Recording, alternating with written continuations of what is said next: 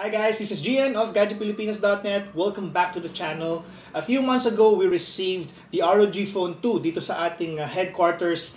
At alam niyo naman, nung nagpadala sila, nagulat kami because they actually sent all of it, including the luggage, including all the accessories. And ito nga yung pouch na nakuha namin. And inside the pouch are actually all the accessories that I mentioned earlier. Dito yung twin dock display, nandito rin yung dock, nandito rin yung kunay.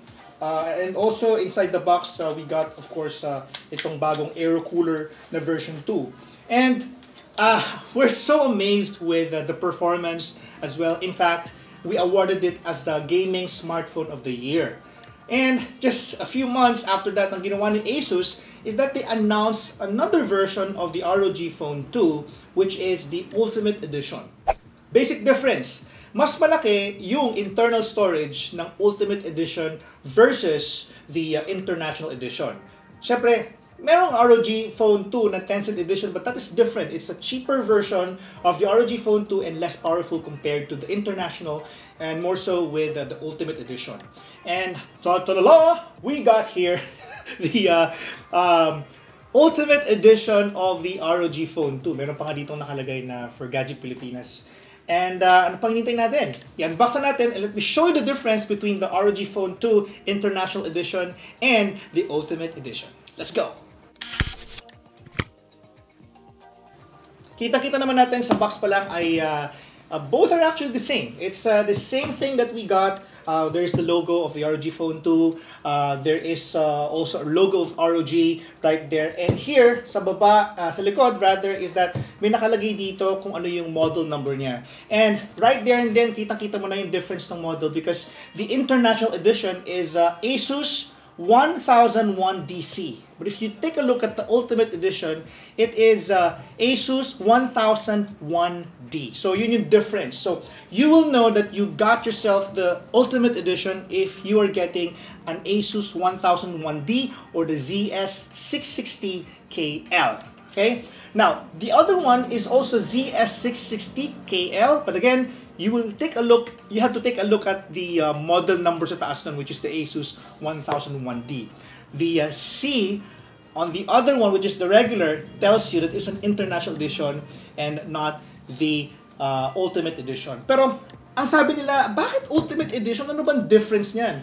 Other than that, walang pinagkaiba doon sa box. It's the same thing. It says here, ROG Aerodynamic System, sa may gilid. Siyempre, kita mo dito na nakalagay mobile phone. The 1000D may also be here. But, that's basically it. No difference at all. But this time, we're going to open the ROG Phone 2 Ultimate Edition and see what else is different inside. Okay? Tignan natin. Handa natin bubuksan. Alright. Ganun din. Texture-wise, it's the same thing. You just have to lift it or pull it. Same thing. Wow. Alright. We're kind of used to this because ito yung ginawa natin last time live on our Facebook page. You can go and check out facebook.com/GadgetPilipinas at makikita nyo doon yung ating full unboxing experience of the ROG Phone 2 International Edition. Okay? So here on this side, this is where you'll find the ROG Phone 2. On the other side, dito yung aerodynamic cooler version 2. And on the other side, you have all the manuals, the charger, and everything. Okay? So you guys can see what else you can find inside. There is an included case. Okay? There is a case included. We're kind of familiar how this one looks already. Now inside you have all the manuals and yung ASUS warranty and some stickers that you need to be aware of about the smartphone that you just got. By the way, I'm very curious kung sino sa inyo ang kumuha ng version na ito. This one is retailed for a little pricier compared to the ROG Phone 2 na International Edition, but then again for the exchange of a bigger internal storage. And then inside you get yourself the charger, the high-speed charger, and a braided Type-C to Type-C charger, and also data cable. And inside you will get additional rubber covers for your smartphone. Okay? And there's also even a foot stand that comes with it. Okay?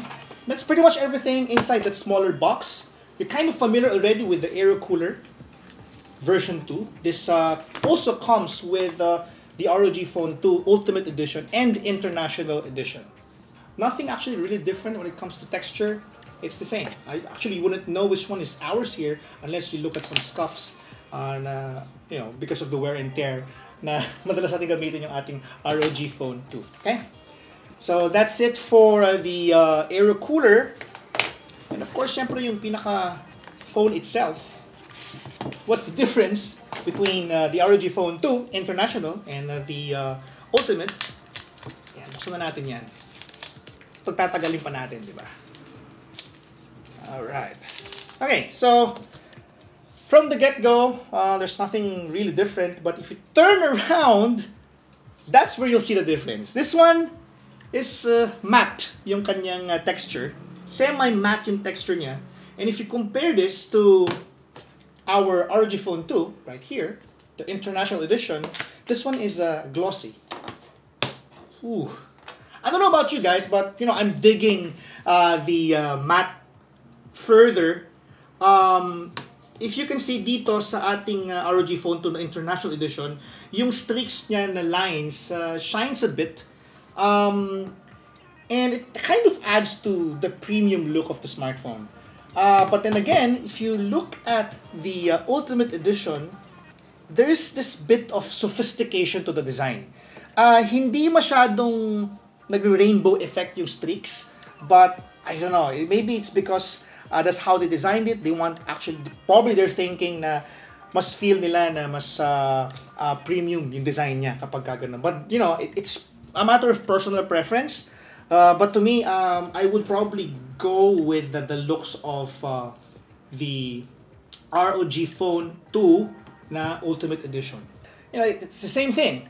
But then again, you still get the same power, you still get the same RAM. This one also has 12 gig of RAM. The same thing with the International Edition, also has a 12 gig of RAM. However, this one has a 1 terabyte of internal storage compared to the other one that we have right here, which only has 512 gig of internal storage. Price-wise, it is not in the description down below. You know, price may change probably over the years, but then again, the updated one, you can find it at the description down below. Okay? Now, I would say that if you're looking for a smartphone that is really fast and fluid, really for gaming, it's the fastest that we've reviewed so far and we've used for the year 2019. It's the fastest, and you can check out our review on our website. You can check out the benchmark results that you're now looking at right here on this video. It is just really one of the most powerful smartphones that we reviewed, and you know, I invite you guys to go and try this out at the ASUS concept stores nationwide. If there's something on display, whether it's an International or an Ultimate Edition, you go and grab and check it out. Kasi you're missing a lot. At least just to experience it, try to experience one. Syempre, kung kukuha ka ng Ultimate Edition, ang maganda sa kanya is that hindi ka mag-worry about smudging or magiging smudge magnet yung telepono mo, because it's not. It's different. When you compare it to this one, you can already see na may mga smudge siya. Okay, may smudge siya. But then again, if smudges are not of an issue and you don't worry about, you know, the storage, you're better off with the non-Ultimate Edition. To be honest with you, you're okay with this one. There's no need to buy the Ultimate Edition. But if you're really looking forward to something that is, you know, that has the more storage and it has different design compared to the others, well, you can go and check out the Ultimate Edition.